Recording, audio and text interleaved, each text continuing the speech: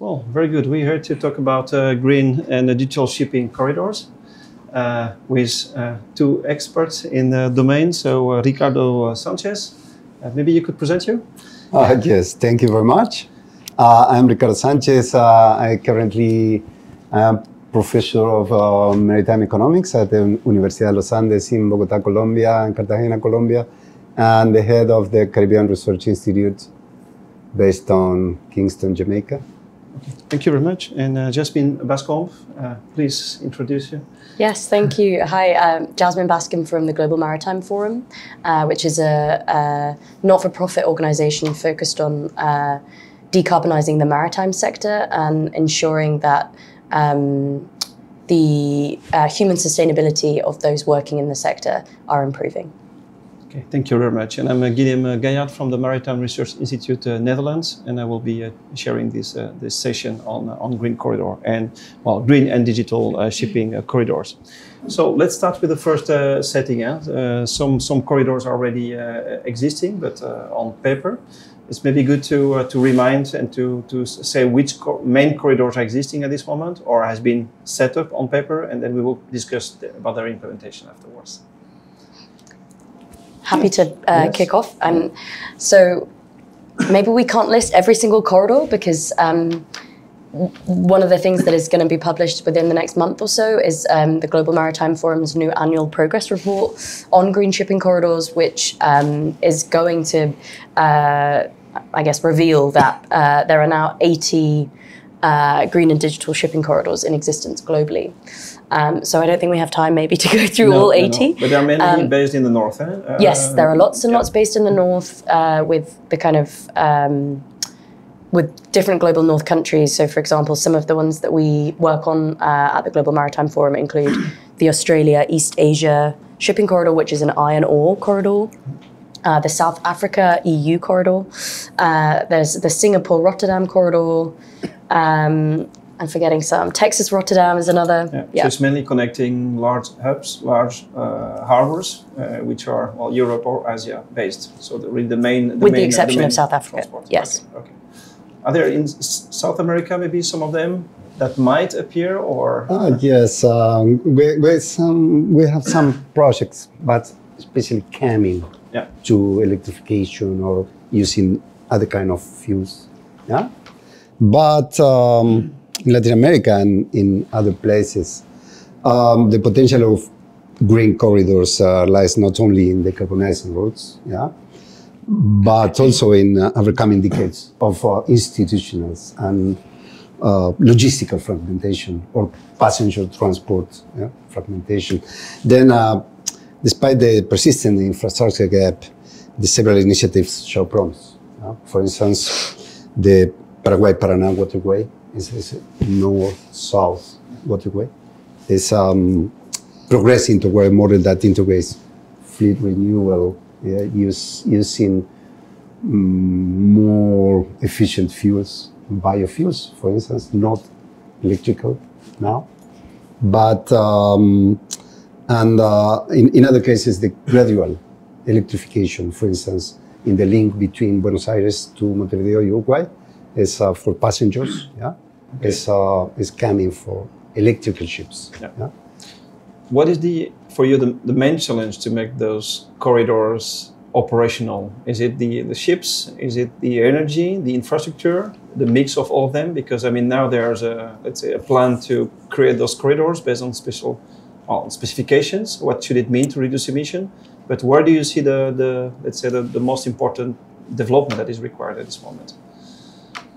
I think there needs to be more action taken to ensure that the e-fuel market is ready. And, you know, there's a real opportunity for countries in the Global South to stand at the forefront of that challenge. A lot of these countries are, you know, rich in renewable energies, maybe untapped potential. And so there's a question about where you think about bunkering, right? Are you doing it where is the most potential for hydrogen production? And I think one of the key issues around zero-emission fuels and ensuring that they are scalable in time for the transition to reach, our net zero goals by mid-century.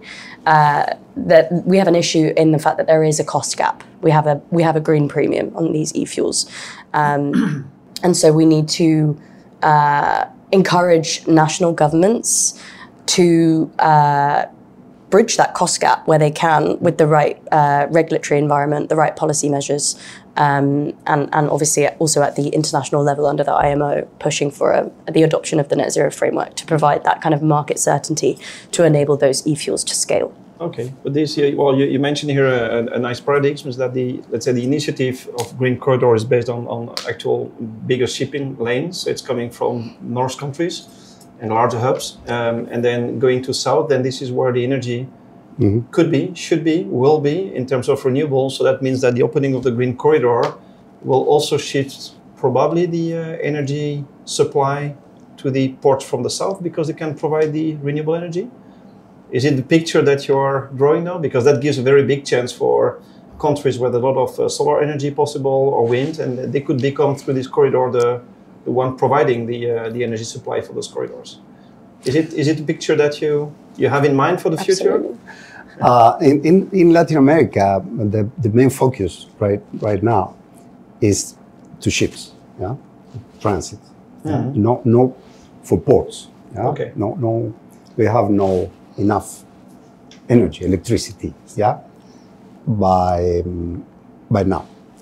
Then the main objectives is modern fleet, using biofuel or in some cases electrical ships. But in other cases, some in Chile, for instance, the region is beginning to explore green hydrogen as a clean fuel alternative, leveraging its abundant renewable energy that it is very common in South America. Yeah. Then it is, for instance, pilot projects in electrical river mobility.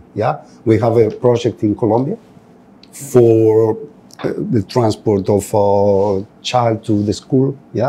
Using electrical boats, in the Putumayo, in the Amazonas River, but it is working as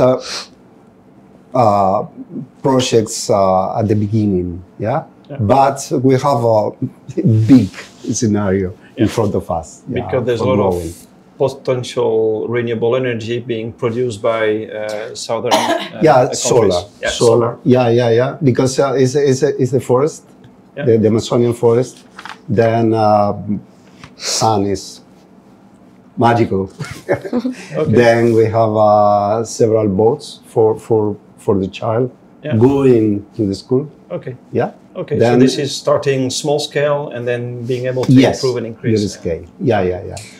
Do you have in your organization also plans, meta-analysis, for example, of the potential of southern countries to be a game changer, in fact, in energy supply? Or because if we have the connection between these large hubs, which are usually the hubs where at this moment fossil energy is provided, then opening these corridors to more, let's say, to third countries or to other countries could create in these countries also a hub to provide the renewable energy.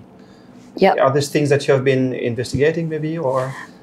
Maybe less so on the supply side of the renewable energy. I mean, I think that there is a challenge within the shipping sector in connecting the shipping companies with the supply of these e-fuels, and actually positioning Maritime as a key off-taker for hydrogen derivatives. Obviously, that just means that we need to do better in presenting ourselves as ready and creating that aggregated demand signal to show that that offtake will come. But it's a chicken and egg problem. Exactly. Because Maersk put few ships ready on e-methanol and there was not enough supply. So they went back, unfortunately, unfortunately, depends which point of view, but for air quality better with LNG, but for global warming less. And what we hear from the energy sector is that if they are providing the fuel, then there's no client, then they won't be able to sell their new energy. So the implementation seems to me the most difficult part in the whole story. And to that timely between different stakeholders.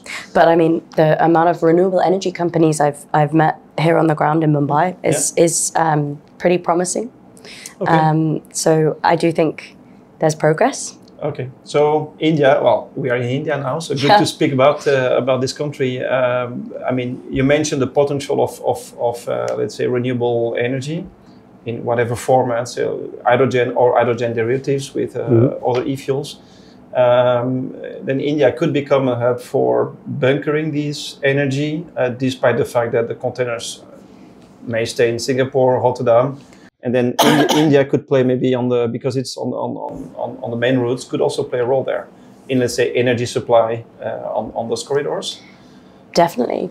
Okay. Yeah, I mean, there are, 12 major ports in India, and I think 3 of them have been identified by the government of India in their Maritime 47 vision, I think it's called, which is a really comprehensive strategy. 3 of those ports, one in Gujarat, Tuticorin, I'm going to forget the other one. I think it's in Tamil Nadu. But anyway, those 3 ports dotted around the coast of India, they've been specifically identified to be established as green hydrogen hubs by the Indian government. Okay. So that work is in development, but I do think on the back end, the infrastructure build out on the supply side of the renewables is more attention is needed. Okay. Do you see the same thing from South America perspective? From the Caribbean perspective, You meant Chile as a potential provider also for hydrogen, so maybe on the Pacific route? This experience is coming in Chile, in southern Chile, because the renewable energy, then is able to produce green hydrogen. It is in the first steps, but it is coming.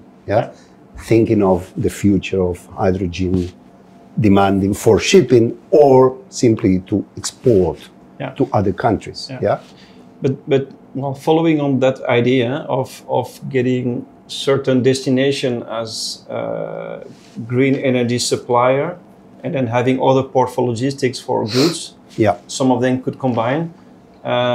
If we achieve that, that will be certainly a game changer to reduce the emission globally from shipping.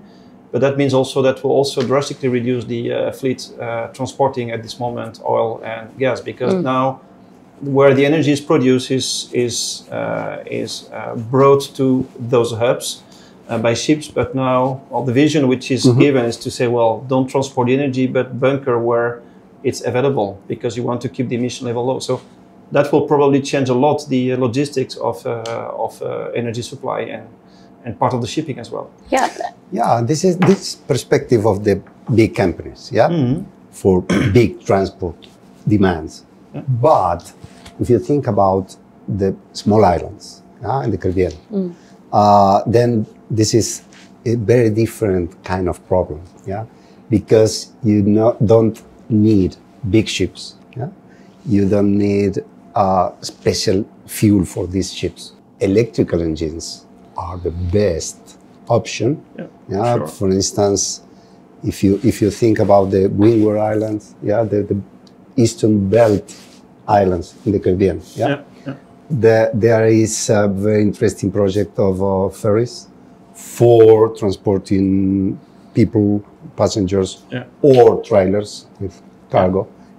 Then these kind of ferries are 100% electrical. But in that case, the electricity should also be locally produced to avoid transport. So it's like, but I mean, this kind of ecosystem that you draw at local scale between islands, in fact, are the same principle at larger scale. I mean, you need to produce locally energy in a renewable way and then provide it to the users and then get the transport running. Yes, and if you think about the small islands, the ports are very small. 1, 2, in the maximum 3 sites. Each port.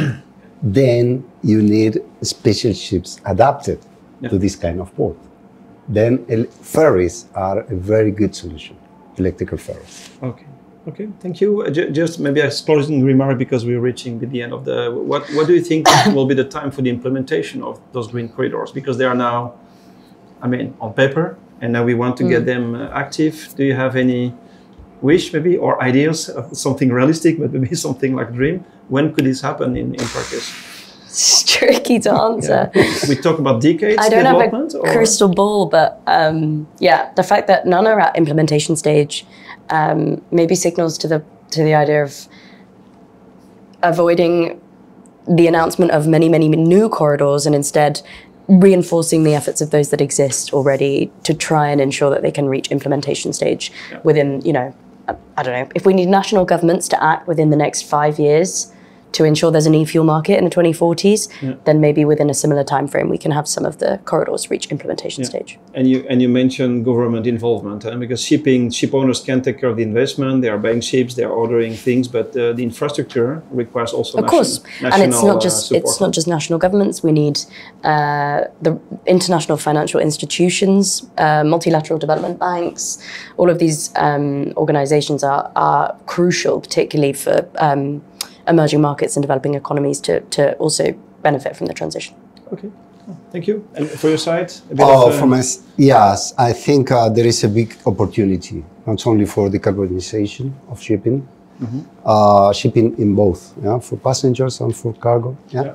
But the second part is digitalization, because at least in the Caribbean area, we are very behind the state of the art. Then one champ is very good for decarbonization plus digitalization. It's a very interesting and big challenge. Yeah. Okay. And a last question maybe about, because now we talked about the energy to get ships, let's say, sailing. There's also the aspect of energy supply when they're at quay with the OPS system. It's also energy supply, but in large quantity as well. Is it for you also part of the global plan to be able to drastically decarbonize the sector? Should be, obviously it should be. But it is very different situation in small islands and in small countries with not enough energy and depending on fuels, carbon fuels. Then it is a very difficult balance between green goals with the reality right now. Then this is a big challenge for small countries. Okay. I think all of these elements will play a role inevitably in shipping's transition.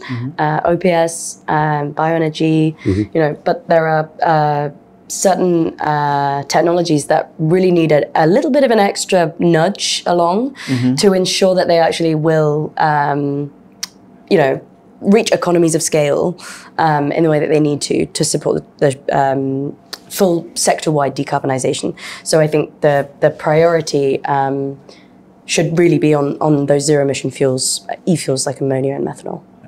Okay, all right. Well, I thank you very much. I hear that there's let's say a good prospect for 1,000 countries, India in particular, or Chile, or countries who can provide a lot of renewable resources to be able to become let's say, the provider of the energy system and for bunkering of ships. And that will certainly, help the green corridors to take off, but also probably also change part of the shipping industry, because let's say the current status of having a lot of fossil energy shipped in harbors and an ecosystem which is efficient from energy point of view, not from emission point of view, but it's efficient, it's working, it's in place.